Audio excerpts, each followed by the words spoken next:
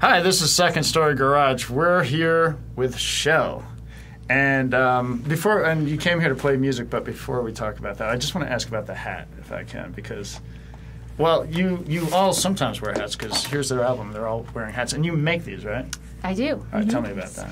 Well, we decided that these are the crowns for those brave enough to pioneer their own imaginations. It's just the idea that every person on this planet, I think is capable of brilliance. Mm-hmm. It's just a matter of whether or not you're given the opportunity or even maybe the inspiration to dig deep and find it and create something. I think we were all made to create. Yeah. So. That's beautiful. That's and I think that expresses just that. She's the brains behind the hats, clearly. Mm-hmm. Or the brains in the hat. What if the hat was the brain? Oh my gosh. That'd be scary. It's getting weird. The brains in the Sorry. I'm not going to stop you. We just started and it's already weird. I listen to that.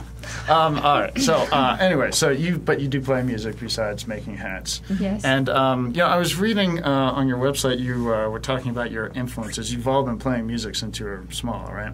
And you list your influences like the Beatles, Bob Dylan, and then Harry Nilsson was next. And I was like, wait a minute, who's it? And then something coconut was going through my head. Yeah, Put the lime in the coconut.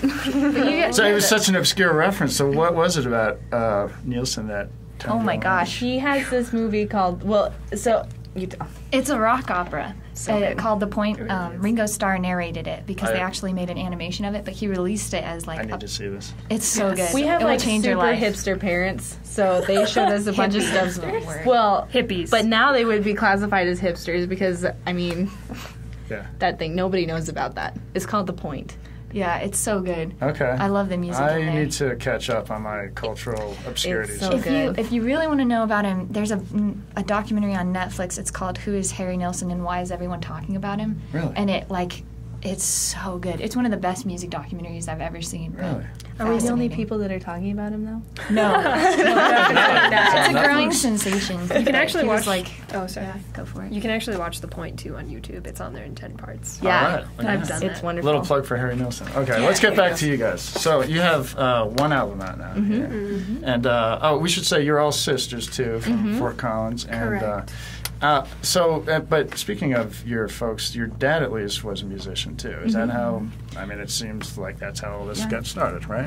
Yeah, he's a singer-songwriter, Andrew Holbrook, and we grew up going to his shows, and we all started playing around 10. We're pretty close in age. A few of us are a year apart. So around 9 and 10, we all started playing instruments, and we'd get up on stage and back him up, one song at a time until we kind of became his full backup band. Then we started writing, and then he started backing us up, and he and our mom would tour with us during the summer, and when we weren't in school, and so that definitely got us started and got us in that mindset of, okay, this could be a career, this is what we're going to do, and this is how we do it. Yeah, it probably also helps to just make being in front of people natural. Yeah, for sure. You just grow up doing it, and so it's not a problem. Yeah. We went on our first little tour in 2005. It was like a 2-week long thing that we went through Nebraska. So we've been kind of doing this for a while. Mm-hmm. And you were teens then? Teens, or something? yeah. 16, I think. I was That's cool. 15. You were 13. Born.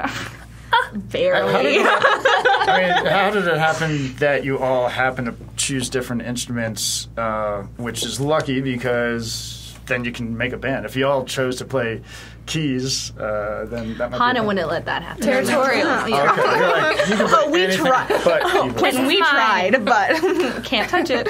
So did Hannah just tell you, okay, now you're going to play? They wouldn't have listened. Yeah, that's true. I feel like we should funny. each tell kind of our own story about our instrument, starting with the oldest. All right. Well, when I was pretty small, I just wanted to play piano. I knew that was going to be my instrument, and my older brother actually played it first. And so I had to wait until he kind of did his thing, decided he didn't want to do piano anymore, and then my grandmother was like, hey, I'll pay for lessons. Who wants to learn? And I was like, me. Oh, I've been waiting. Oh, it's my turn.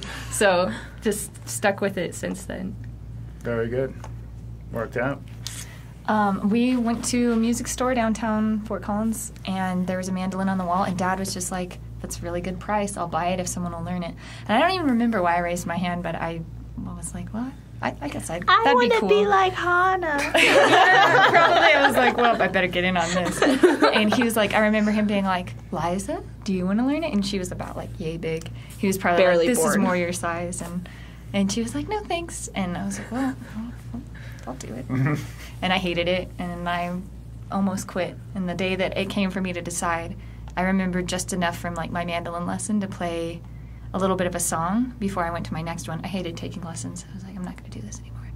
And I could play a little bit, and then I was like, wow, I think I want to do this for the rest of my life. And it was a pretty pivotal, That's awesome. life-changing moment. Were you like 9? Yeah, 10. Cute. Wow. Adorable. Oh, the cutest. Weird. Yeah, did you? I just followed suit and got a fiddle. It was just the thing to do in your family. Oh at that yeah, point. right? It was Like, definitely better play it was something. definitely a fad.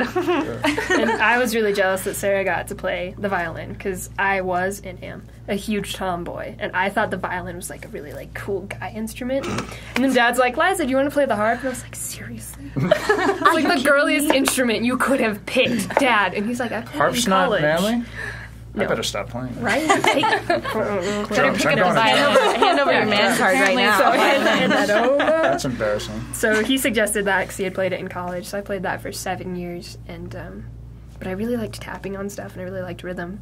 So I got a hand drum when I was like 10, and then my kit when I was 13, and I just absolutely loved it. And I was like, forget the harp. I like hitting things. When you're with it. 13, you want to bang on Exactly. I was like really like Angsty. yeah, Uh-huh. you know, like that. So that's how we all started. Cool.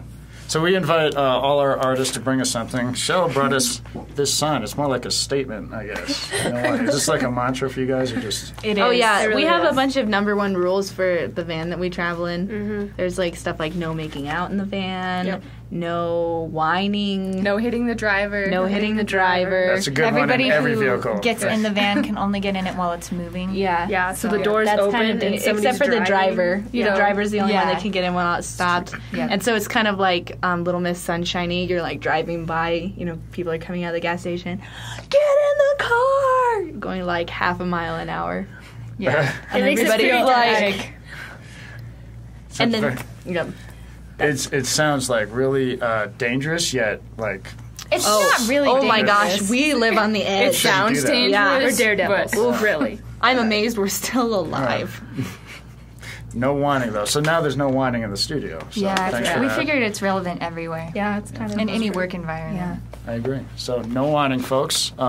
Thanks a lot for coming. We really enjoyed listening to you. Oh, thanks for And, having us. And good luck with your future endeavors. You're going to be back. Oh, mention that one show you're going to have back in Yeah, Chautauqua. we're playing at Chautauqua in Boulder on November 8th. Yes. All so right. that'll be super fun. There's a few tickets left for that. Yeah. All right. It's all up on the website, shellmusic.com. But a show with 1 L.